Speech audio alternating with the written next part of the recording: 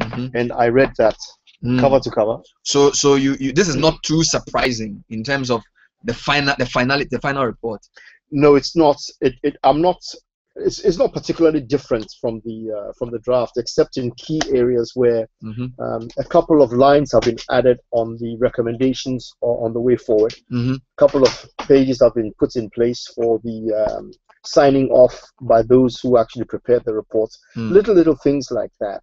But those little things, add critical value to what is being reported. For example, at the beginning of the whole report, the original draft referred only to Jeddah, whereas the real draft, the real report now coming up, actually makes a distinction between NYEP and Jeddah as it was set up in 2006. So there are some differences, and I think there's an attempt to maybe get some accuracy and historically correct information in there. And then there's also, of course, the attempt to basically what some of it is saying is that because NYP are 7 So it didn't just look at the tenure of Jeddah when NDC took over in 2009, but it tried to go back to when it was NYEP under MPP. Actually, the way it was set up, because most of the criticism of Jeddah was the improperness of the way it was set up. No framework, no legal backing, etc. So that's what the Jeddah inherited from NYEP. Yes. And continued in the same way. Continued in the same way, but even more. I see. So I'll let you group the issues, the financial irregularities and all that. Did they cover the entire lifespan of NYEP, or was it restricted to only the Jeddah years? No, it was supposed to cover the entire lifespan, except that the committee or the commission who actually did the report claimed that they did not cite any contracts for 2006 to 2008. Okay. So they were a bit porous on that information, and that has been made very clear in the final report that there was a vacuum. So there wasn't information. So most of the information was from 2009. Most of the information was from 2009 onwards. All right. So how is the report structured, and what did you find as you went through the report?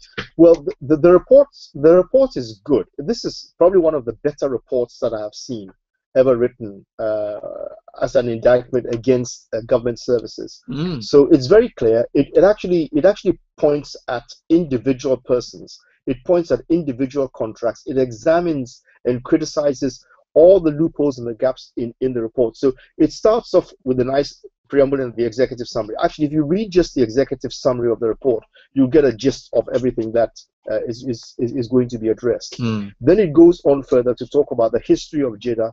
It talks about the parameters of Jeddah, the limits of Jeddah, the reasons why Jeddah existed, and why it is still a valid a unit to have today. And then it goes on to look at all of the issues in detail as it picks them up from the summary, and looks at every single project that they examined.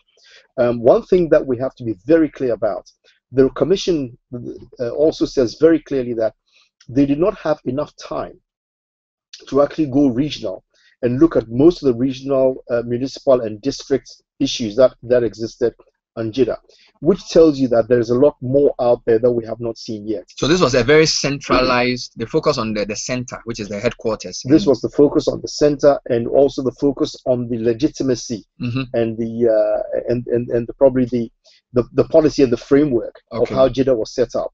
But it would have been, it is probably better for us to say that the Jeddah report, as we see it today, is incomplete. There's a lot more work to be done. All right.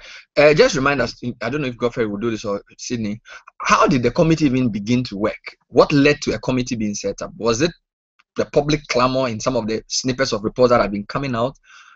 What led to government deciding to set up a committee to go into Jeddah in the first place? I think that once the story broke, and it became clear, because look, in November of 2012, the President, Mahama, and Cabinet actually looked at Jeddah and the issues around Jeddah.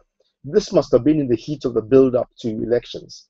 So something was put down on paper for discussion and for restructuring Jeddah, but it never came out in the public domain because we were all getting ready to vote.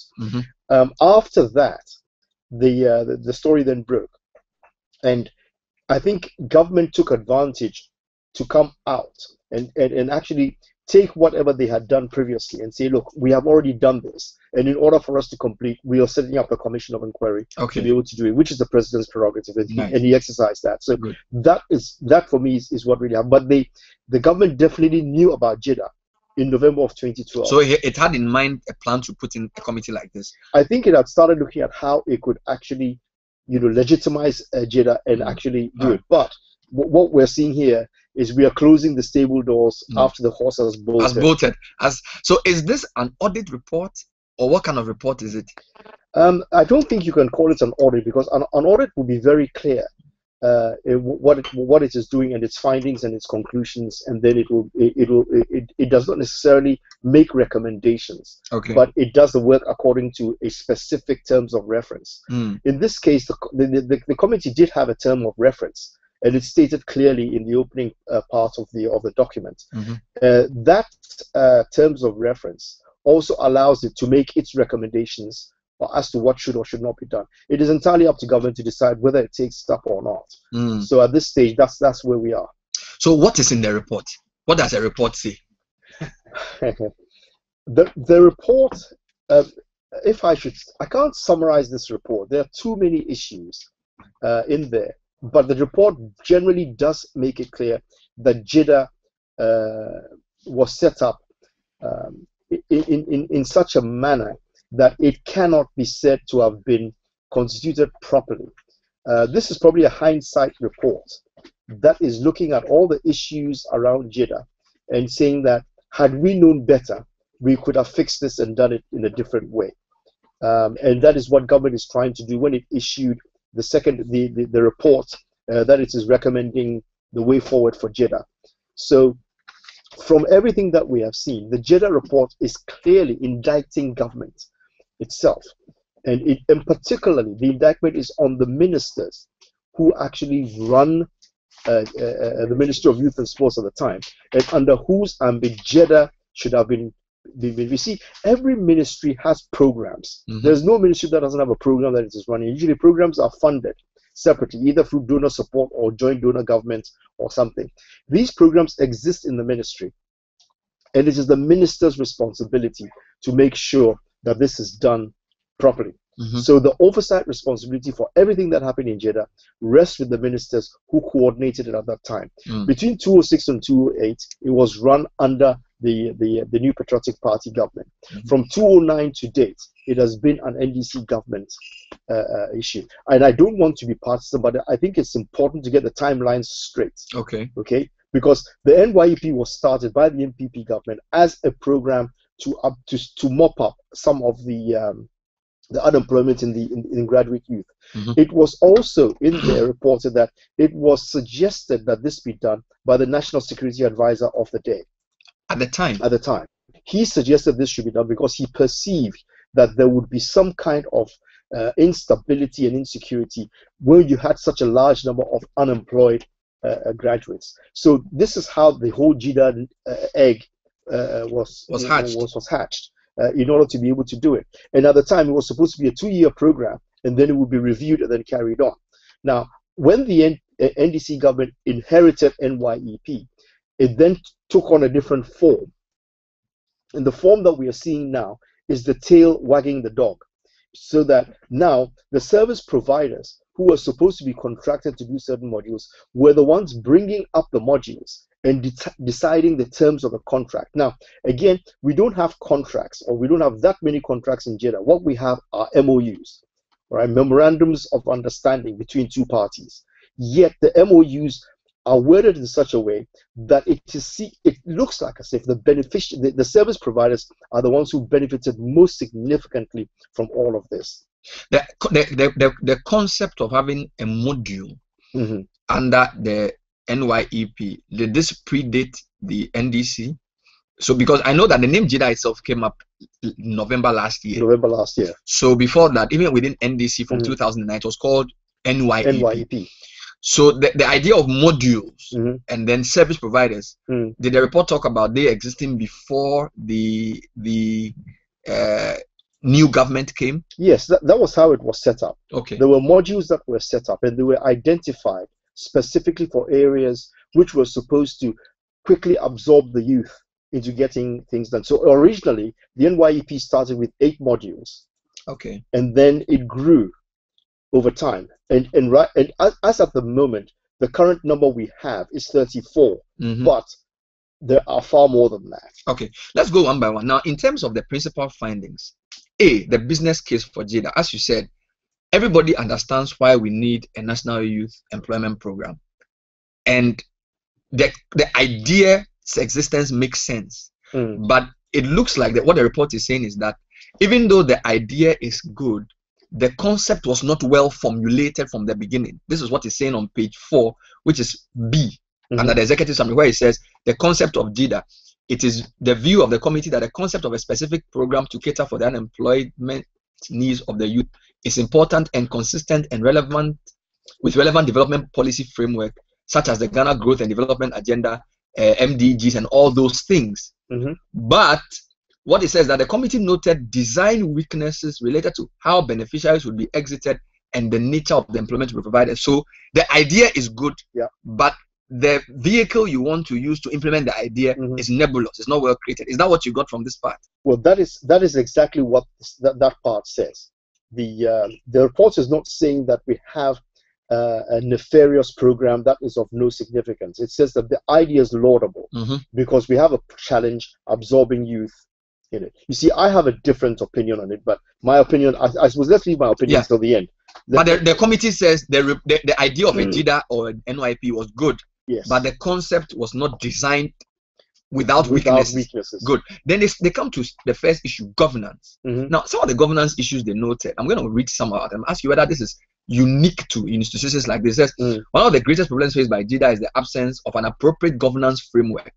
This evidently contributed to other system failures.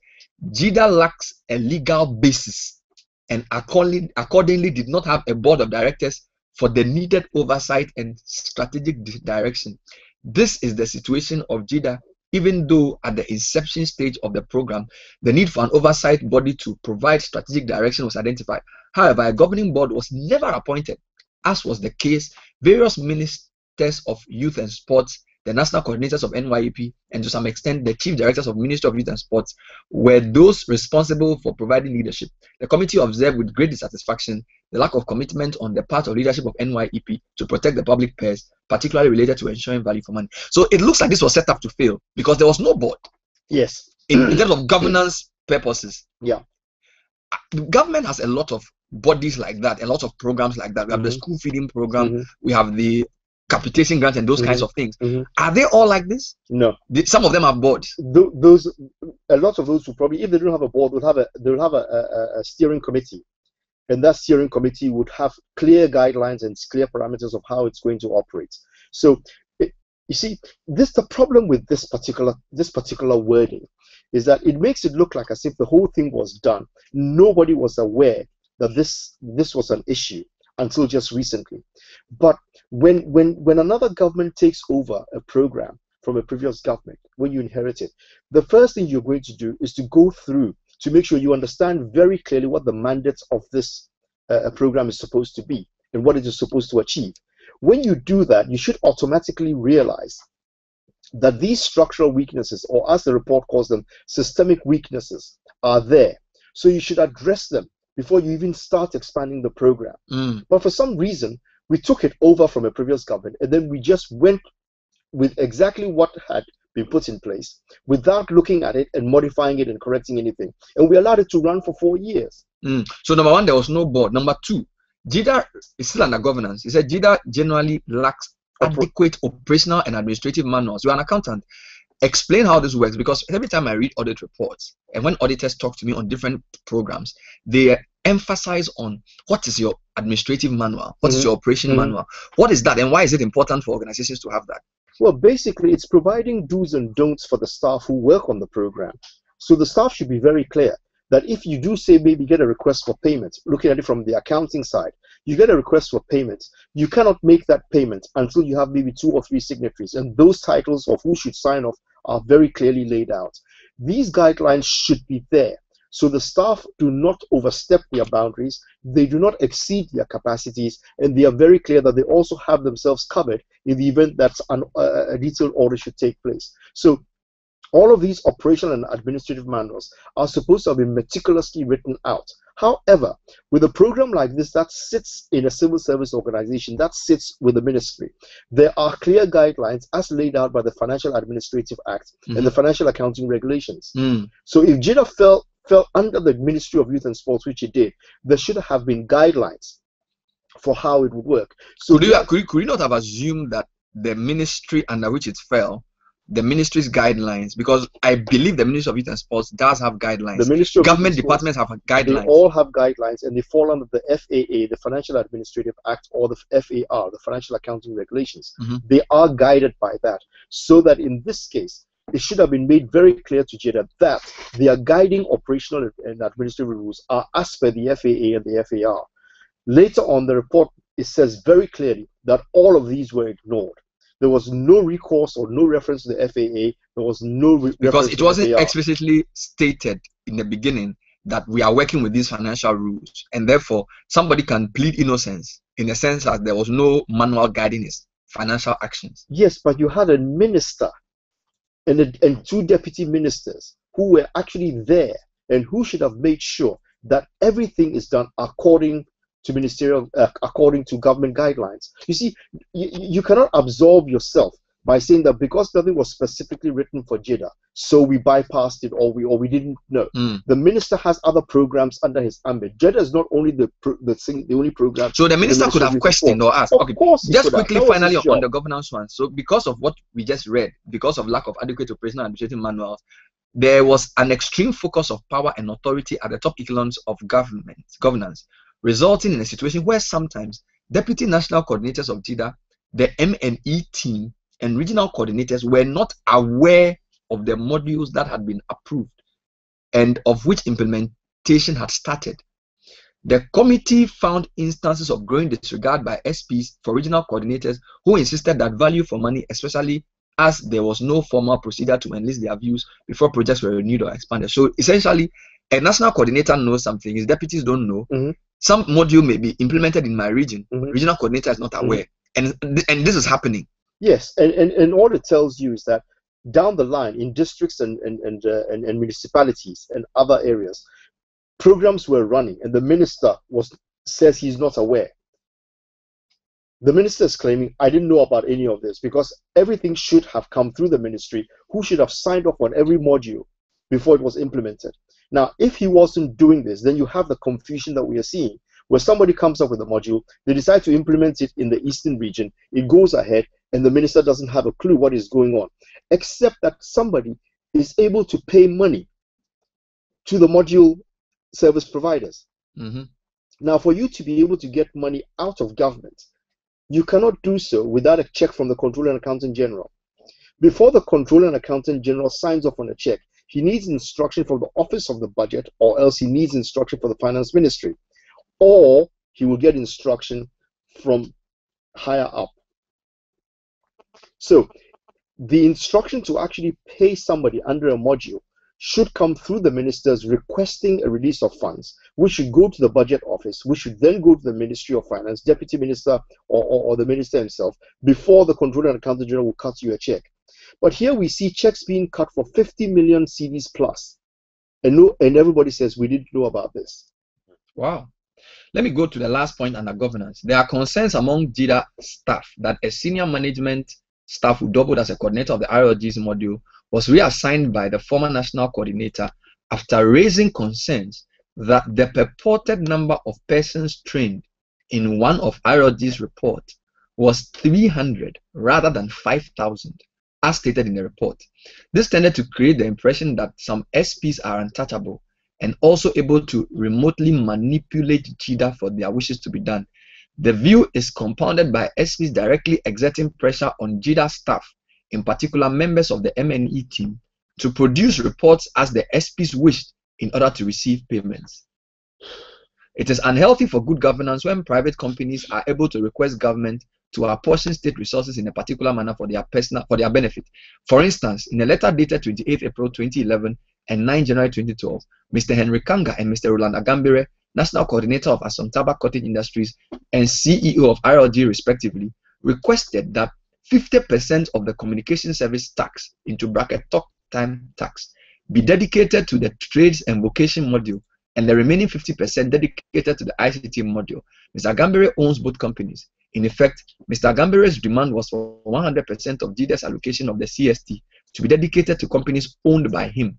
The CST is one of the most reliable sources of funding for JIDA. But that is how we don't need to explain anything. Well, we need to talk. We need to talk. Breaking. That's what it is. We need to talk around it. We need to talk around it to make a point. You see, if Roland Agambere was able to influence how his payments are made, then he was doing it with such on the basis that somebody would endorse it when he did it. Somebody would certainly support what he was doing. And so he went forward with confidence to get this done. This part of it is an example of what happened. But how do you get a fund like the Talk Time Fund, which is specifically and statutorily defined as to what it should be used for, to be diverted to support a program of this sort, which is clearly not under its mandate, or clearly is not supposed to be funded? But later on in the report, you will see that Cabinet actually decided where the sources of funding should come for JIDA. Cabinet actually decided that, okay, and went ahead to implement it. The report also particularly says that the District Assembly's Common Fund was one of the most used funds to support JIDA. Now, the DACF is very, very clearly not for the purpose, but it was used for the purpose. The thing that we need to ask is, there is a Common Fund administrator who knows very, very clearly what his job is. He's very clear. He now has his mandate. And over time, Parliament has instructed that the DACF, the fund, should be used for other purposes. For example, there's the HIPIC element in it, which comes from HIPIC, which, sorry, that's nothing to do with the DACF. But there's the MP's share of the District Assembly Common Fund, which was brought in. I think it's about 1.5 or 2%. That was included in the funds that should be allocated to MPs for district development. So that got parliamentary approval. And the DACF releases that money periodically. But in this particular case, for the DACF to release the money, you either need parliamentary approval or you need a constitutional change of what the DACF is supposed to be for. But somehow we were able to authorize the district fund administrator to pay out monies to the JIDA program without recourse to Parliament and without recourse to the AG's department. Very interesting. I still want to run through because there's a lot. I don't want to spend too much time on one. So listeners, first we've gone through the concept of JIDA and the need for JIDA. There were issues that we've gone through governance. Now I am on human resource management. I'll spend a few seconds reading some of the stuff there. Then I'll go to the actual financial issues and the procurement issues. So this is page 5D. JIDA does not have clearly defined HRM policies. As a result, recruitment, placement of personnel, promotion, and performance management do not follow best practice from 2006. In addition, a number of the personnel did not present valid certificate during the mainstreaming exercise, supervised by PSC in 2012 as part of a restructuring activities that were therefore not interviewed. Placement in positions at the head office, regional office, and district offices as a result were not based on qualification, experience, or competence. Cronyism and political patronage were reported as existing from the inception of NYEP, and these factors negatively affected institutional performance. 2. JIDA does not have an adequate system to regulate the orderly allocation of duties and responsibilities and monitoring of performance. Information flow and feedback among top management personnel, as well as the generality of staff at the head office in the offices of the region and district, were highly unsatisfactory. JIDA lacks a staff appraisal system. This has partly resulted in the absence of defined reward and sanction system. Typically, this leads to an environment where staff think that the work does not pay off and poor service go unpunished. Consequently, anything goes, and there is little or no motivation to deliver quality service to JIDA's ultimate clients, the beneficiaries. Finally, a close examination of the qualifications and experience of the current members of the management team revealed that some of them did not have the requisite qualification for appointment to the positions they were encumbering. There was at least one instance where certificates utilized by management team member Mr. Topsaba Al-Hassan to gain employment were found to be fake. The committee recommends the case to the Office of the Attorney General for necessary action. Let's talk about this briefly. So, no proper human resource management, cronyism in appointments, anything goes because there's no staff appraisal system, people using fake certificates. This doesn't seem too new, does it? Comment, yeah, Israel, just briefly on this one. I think that this point is actually a continuation from the lack of governance. Now, if there was any proper governance, there would have been certain parameters set to ensure that processes were in place and the right people were hired. Now, without a process, anything goes. So I'm not surprised that off the back of this, we're seeing cronyism and people being employed without certificates. God knows how many people were even employed and had anything on their file. But guys, look at the way the report links it to and analyzes it in paragraph. The last part, one paragraph, it says, typically this leads to an environment where staff think that hard work does not pay off and poor services go unpunished. Consequently, anything goes, and there is little or no motivation to deliver quality service to the ultimate client, the beneficiaries. This looks like this could be any state institution, actually. It is an example of a lot of our state institutions. It is actually a reflection of something that I could probably say is a national phenomenon. Because we see time and time again in a lot of the public institutions and now in most private, some certain private quarters, where hard work is hardly rewarded. And there are no structures in place to ensure people are motivated to do their work. People hobnob with the right people and then they make their rise to the top. So when you have a situation where people feel unappreciated, you're going to breed despondency. Despondency will obviously then, So the governance issues led to the human resource problems we are seeing, which then led to poor performance and poor service delivery. But for me, I also tend to look at it from the birthing angle. Now, when it was born from NYEP, I think that to those at the grassroots, a message was sent out that this is what we were going to use to help our people. So when subsequently it started growing to where certain things needed to be put in place, like a board or an oversight committee or a steering committee, to make sure that the proper people got in, people closed their eyes deliberately, because if you allow these things to be put in, then you cannot allow for your friend in the village who supported you during the elections or your foot soldiers to come in there, because those people have not had the requisite qualifications, they are not as educated as need be, and will not have the capability to execute properly so that this thing will be done in the manner that it should be done. Just final comment on this. Isn't it surprising that so far the first person who has been recommended for AG is the person who got a job with a fake certificate? So that's the first person whose name has been mentioned, Mr. Al-Hassan. So let's move on quickly. Now we are on page 6. Yes. It talks about funding JIDA. Now, the first point is receipts and expensive borrowing. Listeners, this is Citi Breakfast Show. We are taking you through JIDA, giving you a sense of what is in the report. I urge you to actually get the full report and read it, because there's so many details we can't go into because the report is so voluminous. I'm here with Sinikes Hayford, Inshira Ado, and Godfred Akotobuafo. Now, here's it. JIDA receives funding directly from the Consolidated Fund, as you said, and other statutory sources such as GET Fund, NHIS Fund, Road Fund, and Communication Service Tax. These statutory funds were set up by various legislations to meet specific objectives. Funding allocation by Parliament for JIDA from sources such as DACF without the requisite amendment of Article 252 of the 1992 Constitution and Act 455 amounts to breach of Article 252 of the 1992 Constitution and Act 455 establishing the DACF. This is a dereliction of duty on the part of Parliament, the Ministry of Local Government and Rural Development, and the administrator of the District Assembly Common Fund. The table below shows government's financial support to JIDA between 2009 and 2013. GET Fund, 8 million in 2009, 6 million in 2010, 19.3 million in 2011, 14.6 million in 2012, totaling 47 million Ghana cedis from GET Fund. NHIS, a total of 35.5 million after the 3 years. This is Assembly Common Fund, 412,872,000. Communication Service Tax, 182,986,000. Ministry of Finance and Economic Planning, 270,311,000.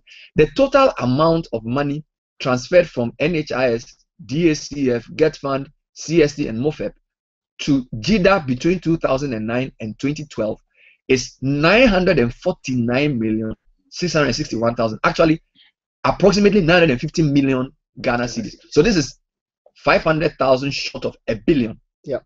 Good. Now it goes on to break down. As shown in the table, almost 950 million cedis has been expended on NYEP. In addition, based on figures available as of June 30, 2013, provided by the Finance Department of JIDA, JIDA was indebted to the tune of 259 million Ghana cedis. About 47% or 122 million Ghana cedis is owed to Better Ghana Management Services.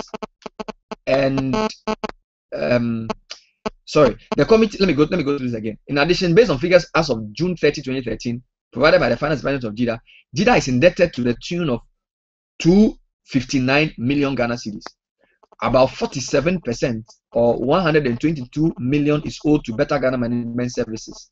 The committee observes that at its inception, some management members of JIDA resisted the Better Ghana Management Services engagement.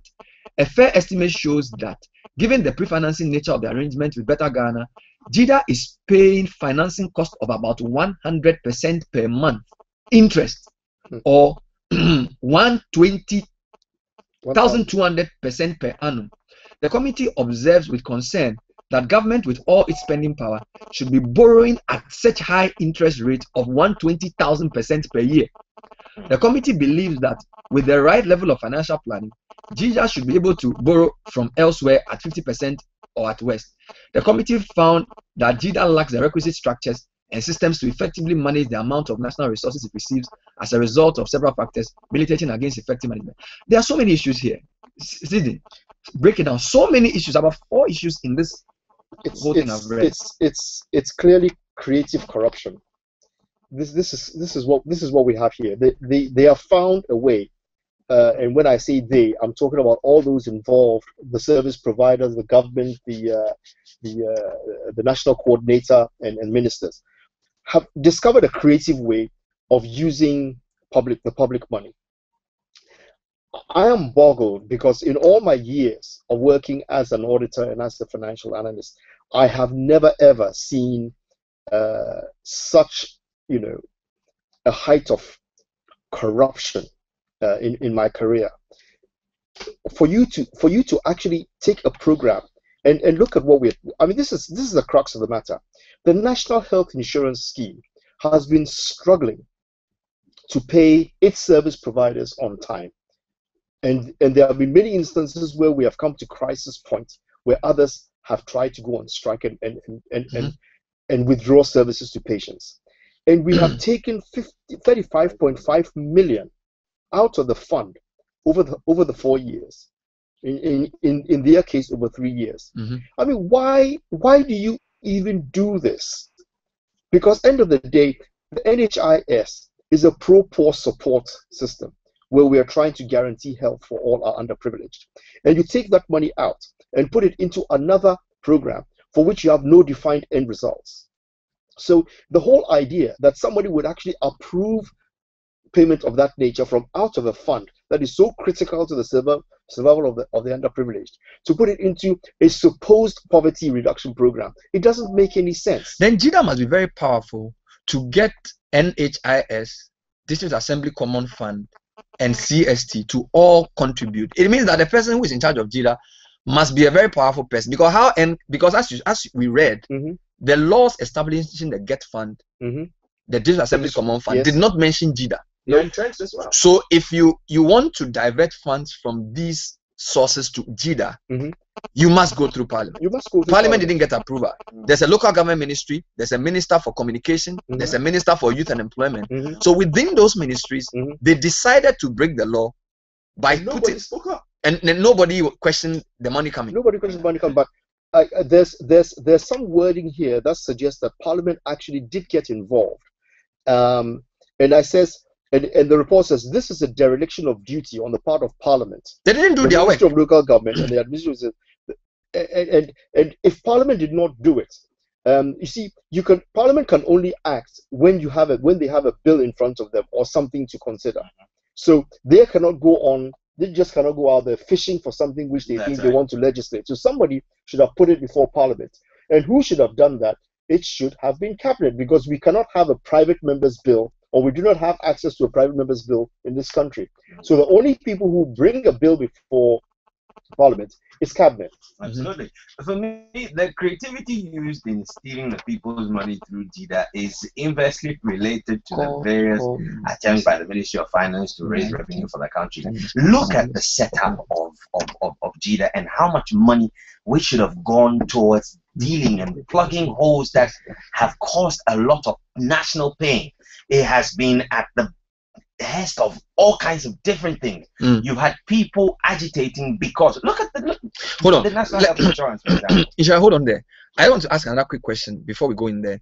There are two issues on the what I just read. There's the fact that monies were paid into JIDA from sources which were not approved to do so, which is the first issue. Then the second issue is the indebtedness of JIDA.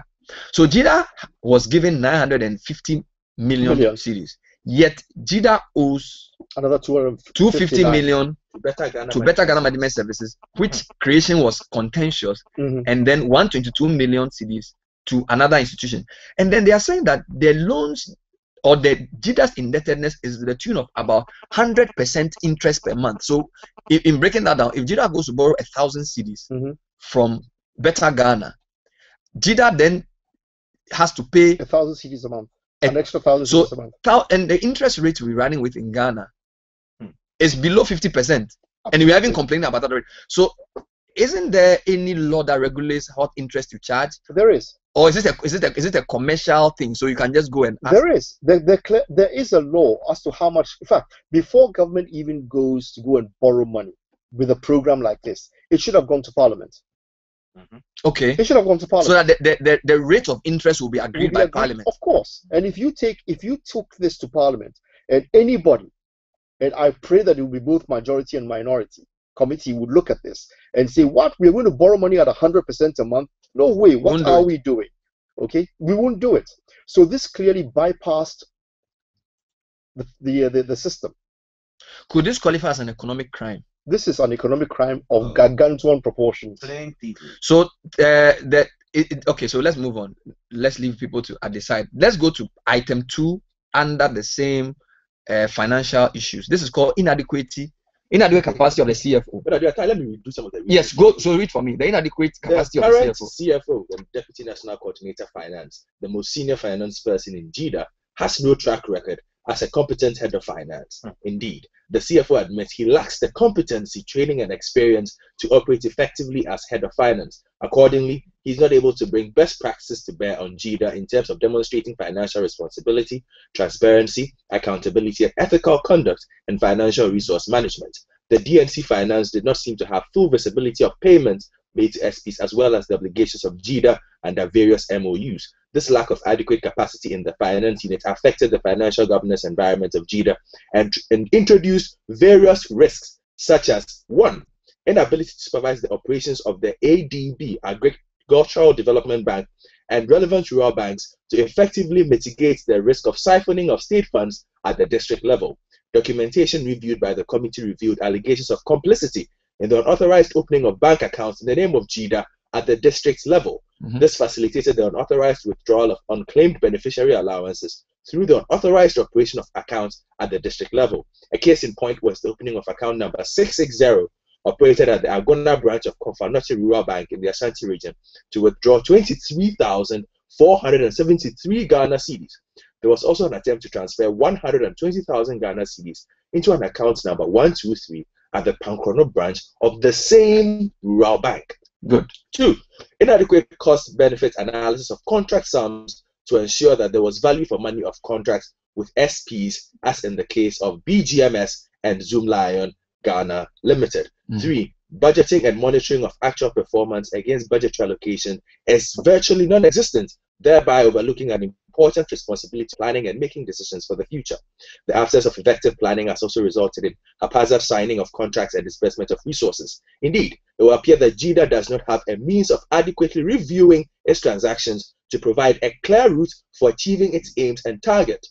It and targets. It also lacks the ability to monitor and control income and expenditure during the budget period. 4. GIDA does not regularly prepare financial statements monthly, quarterly, or annually. And you're receiving $900 million. How do you handle a billion CDs and you don't report? Go on. Yes, accordingly, the committee did not see a summary of funds received and how they were expended, for instance, on an annual basis. 5. GIDA does not have a system, whether manual, spreadsheet, or an accounting software, to record all transactions and to be able to understand what the records mean. GIDA cannot boast of a recording system that could produce a record that is both complete and accurate, thus capturing all transactions correctly, arithmetically, to facilitate the financial audit process. And then 6 says, there is evidence that a series of payments were authorized and made without the knowledge of the head of finance. Wow. So this is still under the issue of inadequate capacity of the CFO. Yeah.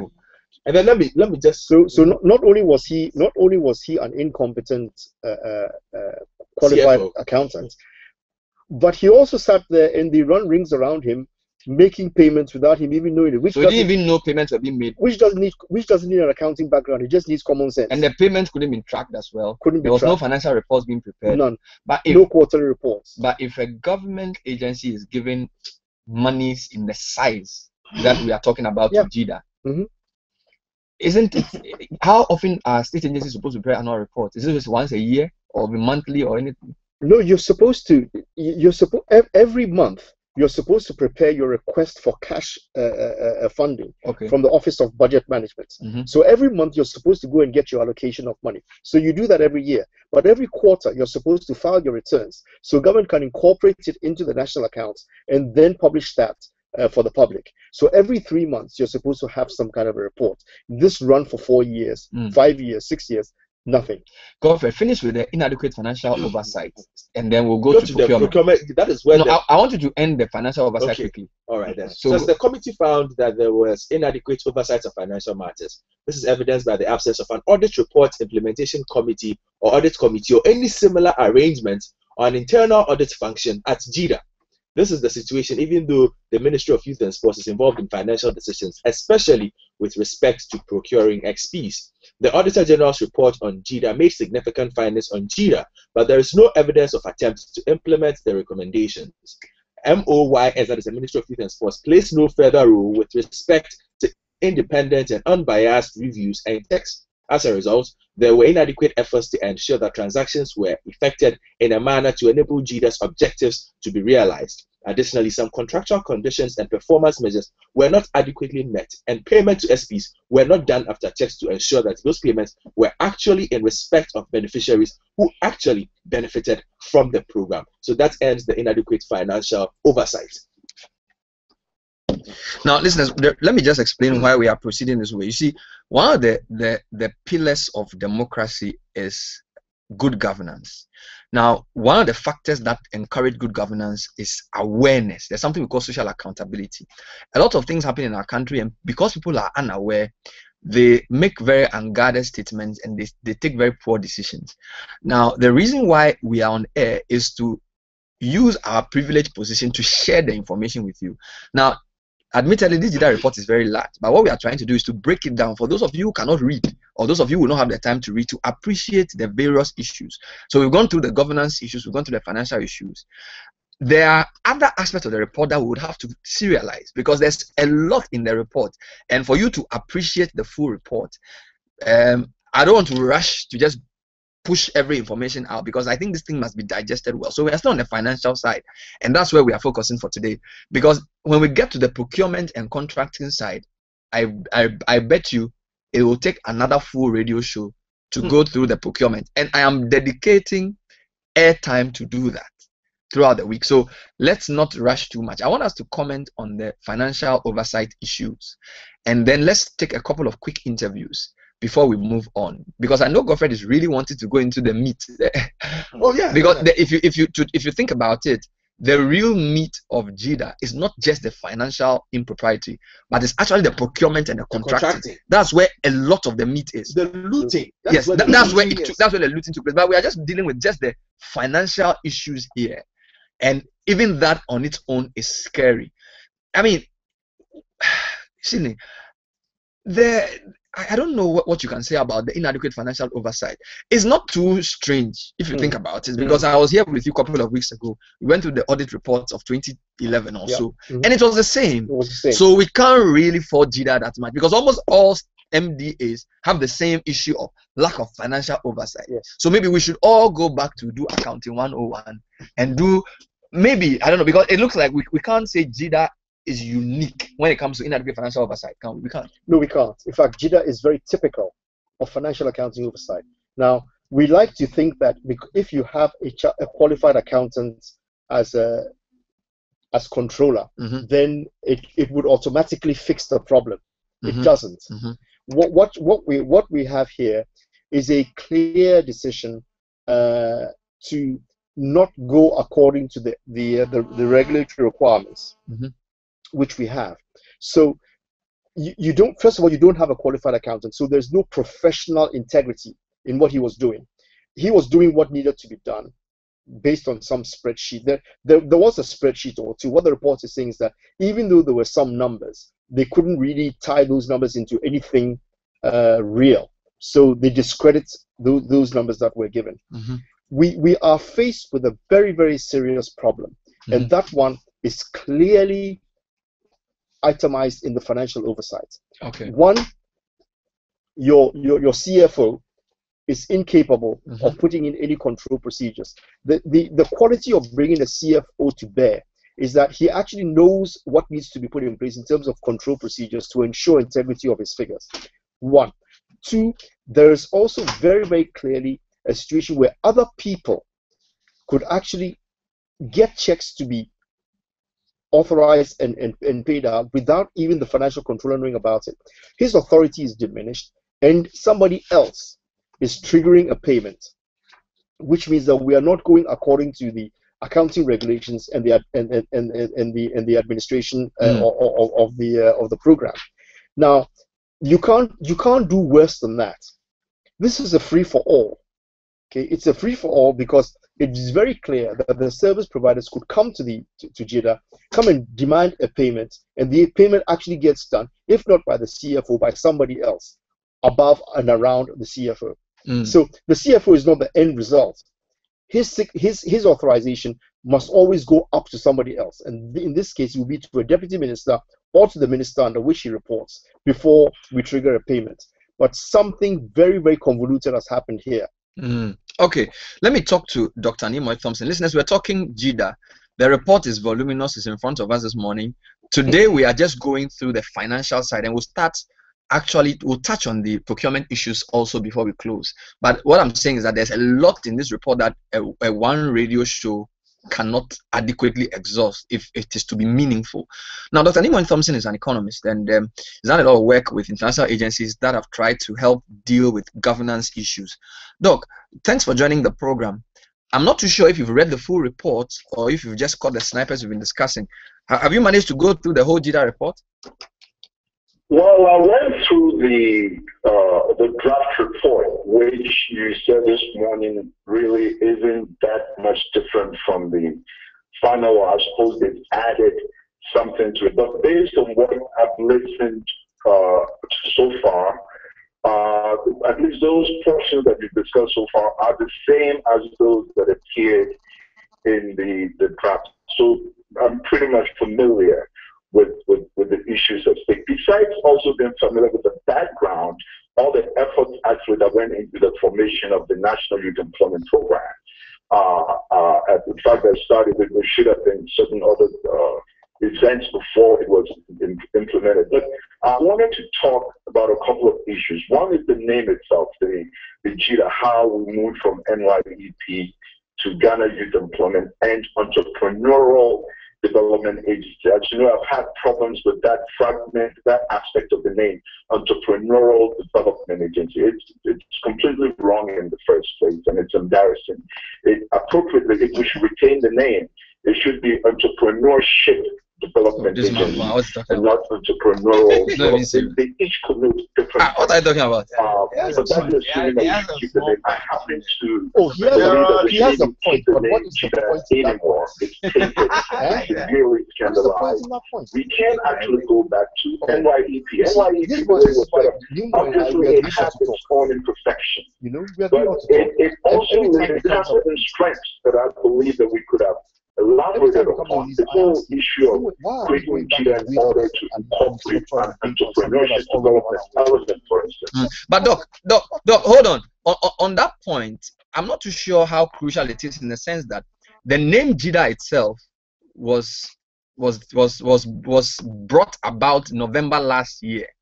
But if you look at the period we're dealing with, 2009 to 2013, where these disbursements were made, it was still National Youth Employment Program. So the name appears to even be an afterthought. But the challenge, the issues we are dealing with, for example, if you go to the report, it talks about the concept of a JIDA or an NYEP, and the fact that it was recommended by a national security person who thought that if we didn't create something like this for the teeming unemployed youth, we could have a national crisis on our hands. And even though that was done, there were design weaknesses from the beginning. So I'm not too sure if the problems we are discussing have to do with the way the name change impacted the scheme. It's more to do with setting up a vehicle for which you don't have a real proper designation of what the vehicle would do, being the genesis of all the problems that we are discussing now, more than just a change of name. Strategies for addressing youth unemployment in Africa. So the national security was only one contribution, and as a result of the Ouagadougou Declaration, we were actually supposed to have a national employment, presidential employment summit. I happen to be one of those who actually did the background figures for that. Unfortunately, it didn't come on, and the youth unemployment problem, of course, persisted. So the whole idea of NYEP then, which, and I have with me here the Youth Employment Implementation Guidelines, and then in parentheses, they have Ghana Youth Core Program. That was the official name. NYEP was kind of an informal, and eventually became formal. The whole idea was that it would be a stopgap measure. It would be a temporary initiative to deal with youth unemployment. Ultimately, we were supposed to come up with the national employment policy, and it stated clearly in the guidelines itself, along with the national youth development policy, and of course, all situated within a national development strategy. Unfortunately, these things took way too long. For instance, the national employment policy went through 6 different ministers before it was eventually signed last year. So beyond the issues of financial wonder, there are institutional issues also. The mere sense of a lack of urgency in tackling certain issues.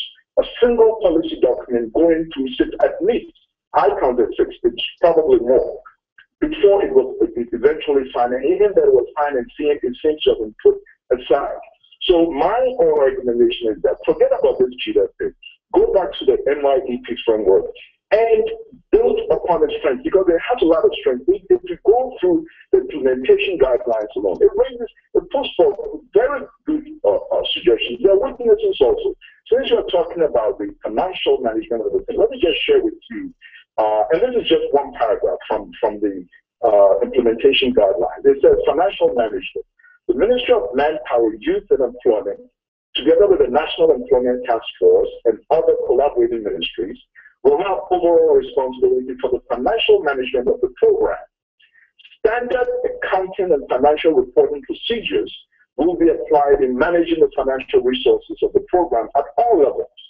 Various accounting and financial records would also be available for auditing purposes as and when required. Care should be taken to ensure that the undermentioned key functions. He's trying to say that if they had gone back to the original thing they planned to do, this wouldn't have happened. But I want to contest that to say, differentiate between institutional weakness and deliberate crime.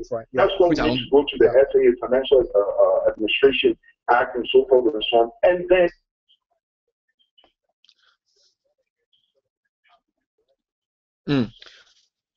Doc, so you are Doc, hold on. Policy, especially all right. basically means a situation where portions of government revenue are set aside as a matter of policy or law for specific programs. And over the years, long before even when NYDP was set up, this has been the bane of fiscal policy now, because lots of money was put in the road fund, get fund, this other fund, and whatnot. At the end of it all, very little was left for actual discretionary spending, especially in capital expenditures and so forth and so on. In the case of NYDP, there was something like 10 or 12 different earmarked funds. So that, for instance, was one of the flows that could have been addressed. You search for the 2012 version of this document. And we revised that. Now, earlier you also talked about the lack of a board. They actually had something, for lack of a better term, you can actually call a board, which was named the National Employment Task Force. And it's quite interesting, the composition, which includes the Office of President, Ministry of Manpower. So it goes on, and it has about 12, 15 different members. Doc, hello, Doc. Hello, Doc. Yes, I'm just trying to get some clarity. So you're suggesting that if what was originally planned based on the work that had been done earlier had been followed, the nebulous nature of this creature called JIDA or NYEP wouldn't have been as nebulous as it is, and therefore a lot of the problems we are discussing this morning wouldn't have emerged. Is that correct? Good. Okay, but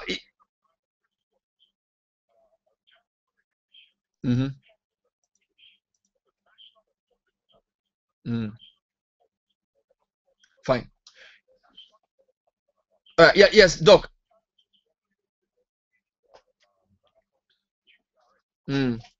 All right. Good.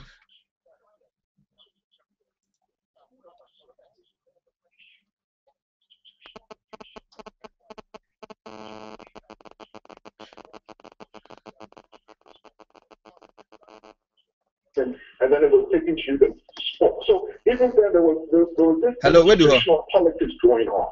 Hello. Some of the stuff that ideally it should be situated at the Ministry of Employment, because the Ministry of Sports really has no institutional capacity or even the mandate to deal with employment issues. The fact that it's incidental to the Ministry of Youth and Employment mandate. It should have been at the ministry, and I would recommend that it should be taken back to the Ministry of Employment. Because they really don't know what.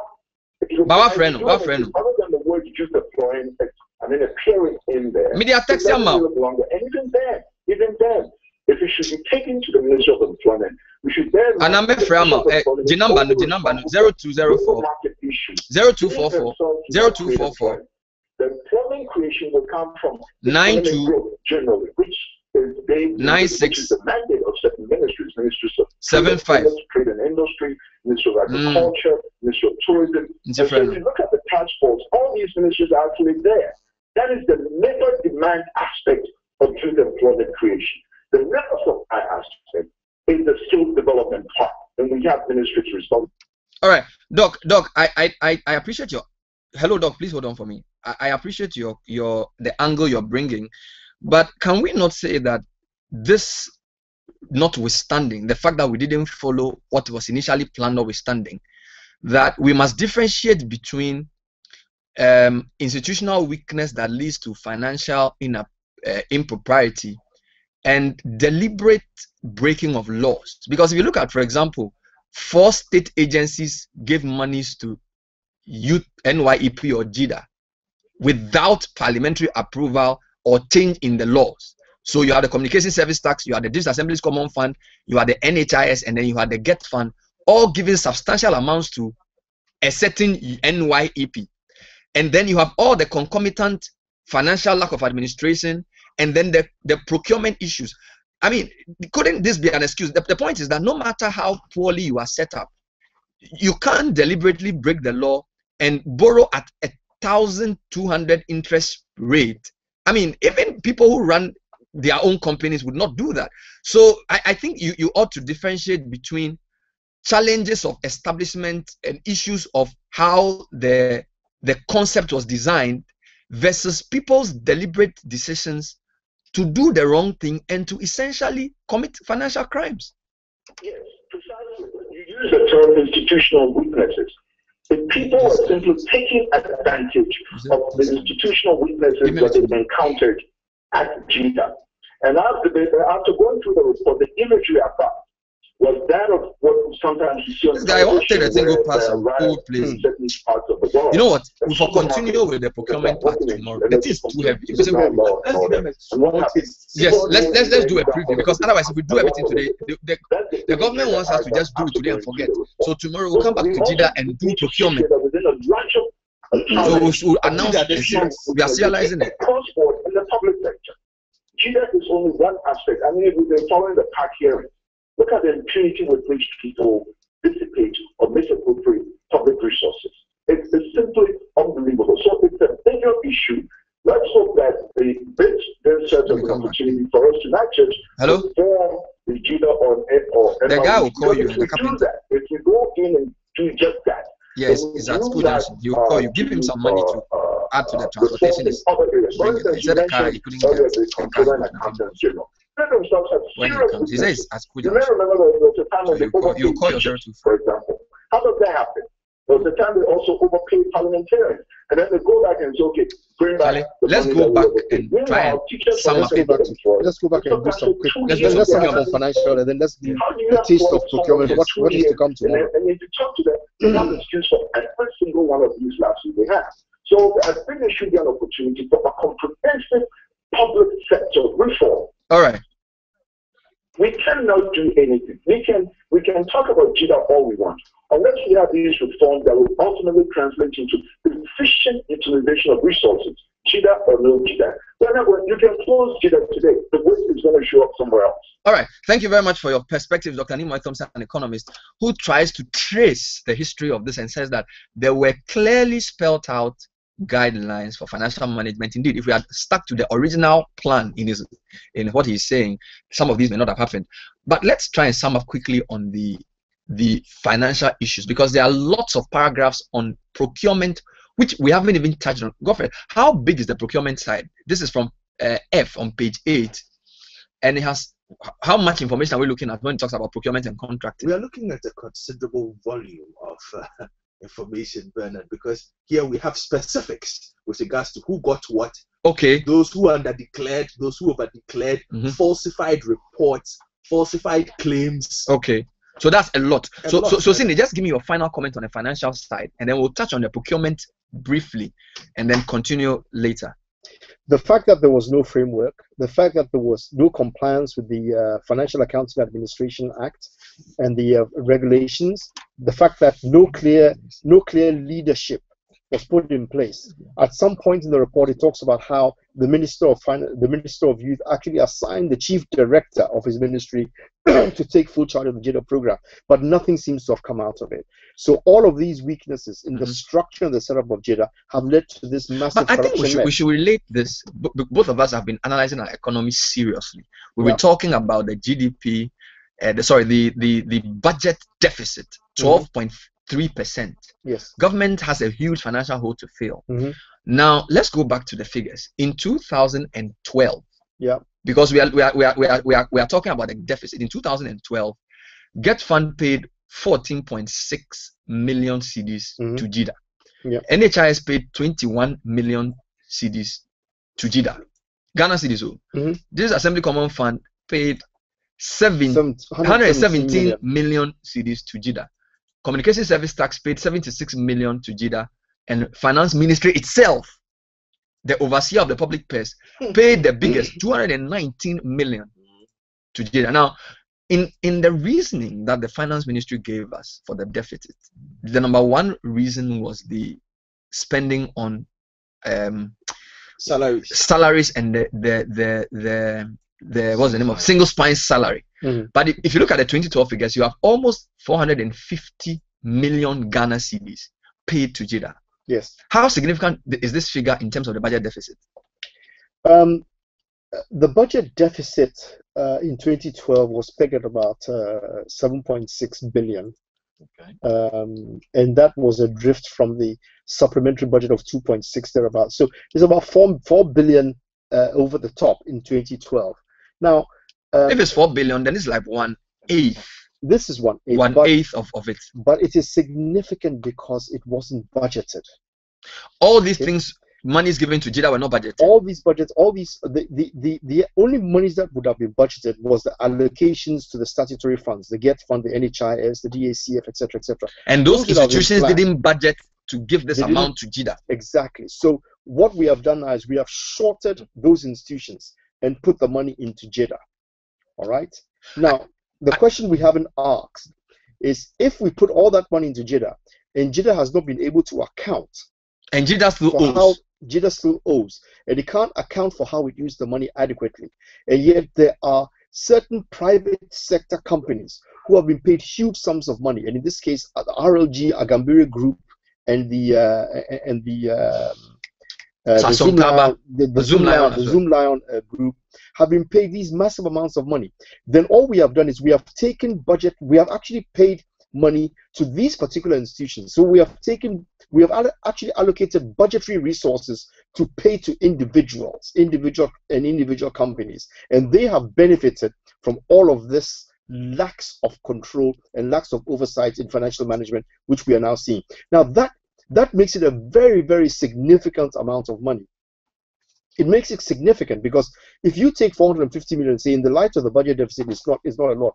But when you have a deficit, but that's a lot. It's 1/8 of the budget deficit. And Absolutely. So that you are saying there are two things. There's one of depriving these different institutions, GET Fund, NHIS, DACF, CST, MOFEP, what the original use of the money would have been. That's number one. Yep. And number two, you've put it in a basket full of holes, which is called JIDA. Yeah. So if we are talking about 1/8 of our budget deficit, 1.25%, it's still a lot of money. It's a lot of money.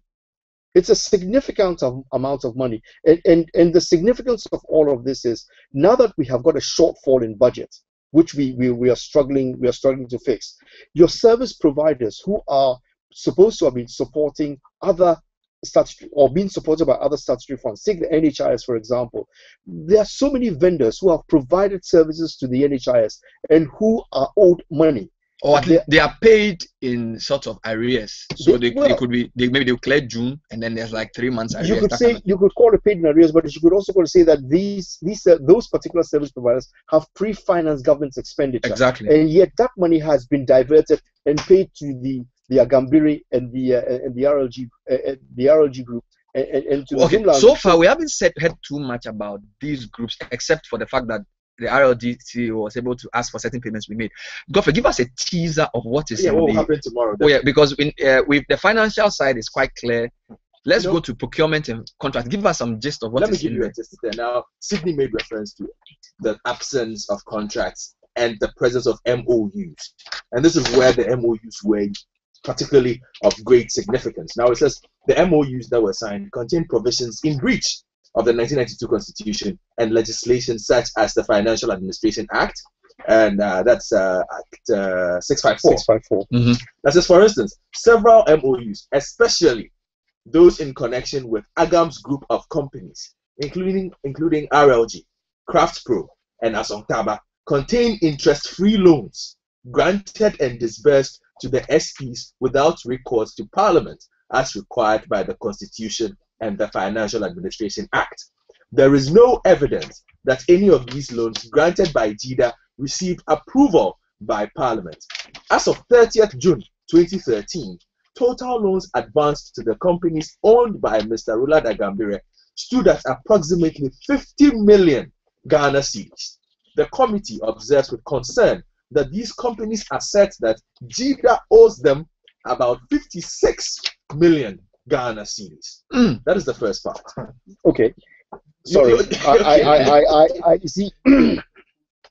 I am at pain to hold this down. At the end of the day, you have memorandum of understandings, which are not contracts. And we have used those MOUs to actually pay these people. All right?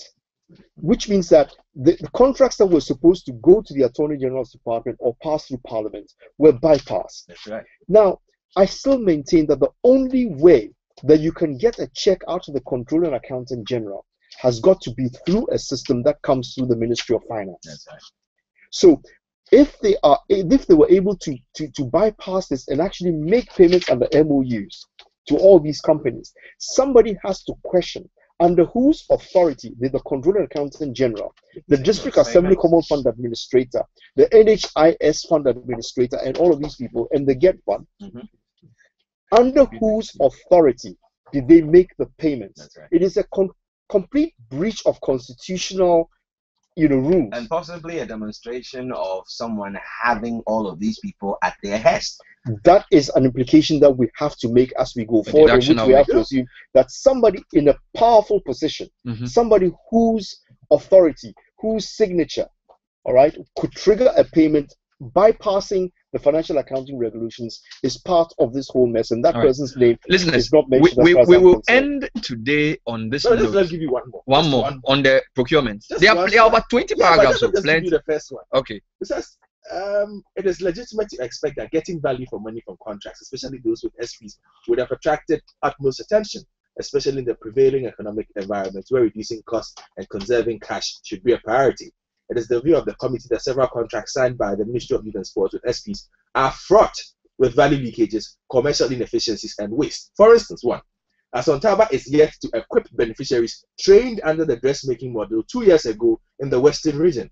Master trainers have also not been paid, even though Asontaba has been fully paid 43,390,000 Ghana cedis for the service. Similar cases were uncovered in several of the regions visited by the committee. In spite of all these evidence of non-delivery on the first contract, JIDA went ahead and expanded the dressmaking model. This is where we will leave today, and promise you that the way this is, we haven't even come to the recommendations, we haven't even come to the conclusions, we haven't even come to the government action paper, but we have just started going into the JIDA report. We said no matter how long it takes to release the report, we will wait for the final report before we do our show. We have the final report, and this is where we discuss it most intelligently. 97.3 Citi FM. My guest in the studio, Sydney Hayford, a financial consultant who writes a very interesting weekly column in a number of websites. He'll be back tomorrow as we continue to go through the procurement and contracting bit. He was here